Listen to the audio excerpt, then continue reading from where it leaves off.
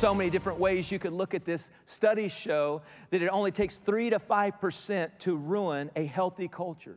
That means it only takes 3 to 5 people out of 100 to destroy a healthy culture.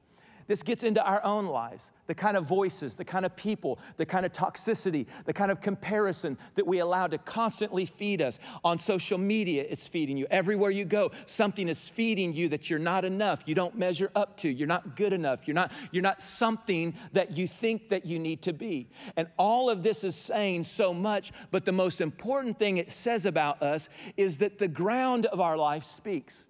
A lot of times we aren't honest with God. Maybe we're not, we're not authentic before God, and we're kind of playing some games, and maybe we're just being a little bit fictional about where we're really at with things, and we think that somehow we're fooling God in that scenario. We think somehow God is not really catching on to what's going on. But in this story, God never went to Cain to ask him what happened. God went to the soil. God put his ear down to the ground, and the Bible says the ground told God everything he needed to know about where Cain was at. And it's the same way in our life. We can say whatever we want to say, but God usually bypasses our excuses and kneels down and listens to the soil of our life, and the soil tells God everything he needs to know.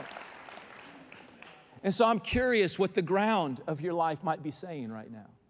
I'm curious what the culture, the soil of your life is saying to God. Because the culture of Cain will contaminate. That spirit of comparison will contaminate your life.